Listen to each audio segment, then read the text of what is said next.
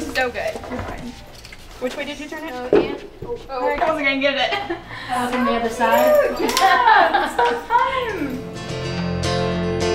I live in Texas and I go to a church called Grace Bible Church. I am super excited about all the things that we're going to be doing, and then just to be here like in the streets talking to people, hopefully being able to, through Jesus, like provide them a hope that they're just searching for.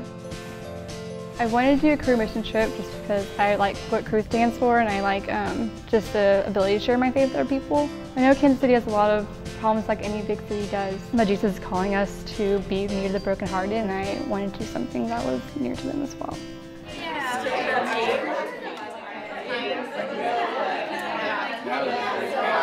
But inside, what you're going to find is your schedule. If you open to the first page, you see a schedule there. I know a lot of this is really abstract. I'm giving you no illustrations. But we're going to unpack all this over the next 3 weeks. I just want to give you like the context for what we're doing here. All around the world, people are moving to cities at truly unprecedented speeds and volumes. With the amount of people flocking to cities, it's causing an amplification of the problems. Poverty issues, sex slavery issues, education issues, racism issues, and we could go on and on and on. This is where the kingdom of God is really needing God's people to step out. It's the mission field of the future. I've been on mission trips with my church. They've always been in other countries, and so I've never gotten to do like urban ministry. She's standing in your hallway screaming, but you don't know why. Maybe it's just Jane Eyre chasing another rich dead white man. Anyway. Family support is strong. Today we are weaving plastic bags to make blankets or mats for the homeless. It's water resistant and it's soft. So yeah, just helping the homeless in Kansas City.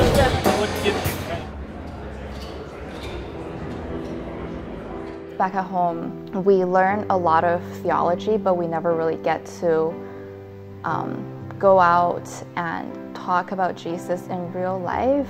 I think this will be more practical for me to know and learn how to take initiative in a spiritual way. I really wanted to know how to connect with people in the urban community better, and how to open myself up. You know, while the city's very beautiful, like within those alleys and everything, there's a lot of hurt.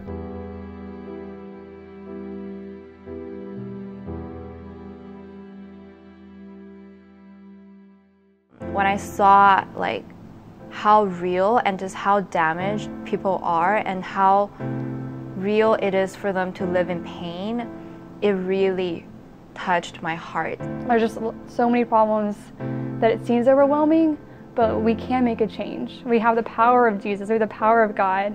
If we really believe in that, if we really understood that, like we can do anything. Over these past couple weeks, I've been learning to look around at people and just to kind of like see more about who they are and talk with them. The first part of the gospel is that God knows us and wants a relationship with us. And so throughout this trip, I've been like reminded constantly that knowing people is so important. I'm put in a path with people, I'm put in a place with people for a reason.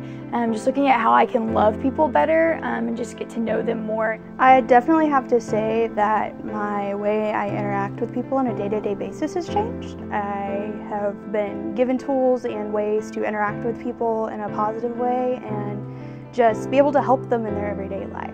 Even if we don't see them come to Christ, we see that we can act as like encouragers for their path wherever they are. Even though the mission trip ends today, the mission does not. And I want to carry all I've experienced and all the burden that God has given me back home. And so now we're all going to get to go out and do those things. And I hope and pray that we all do that with the same boldness that we did here. The greatest well-being we can give is the gospel. It's hope. And so I think if we have that in our minds, if that was our mission and our vision, then I think we can do this. We can bring God's kingdom here. I'm gonna miss just being constantly surrounded by people who are like working towards that. And I love this city. I love this city. I don't know why, I really do. So I'm gonna miss it.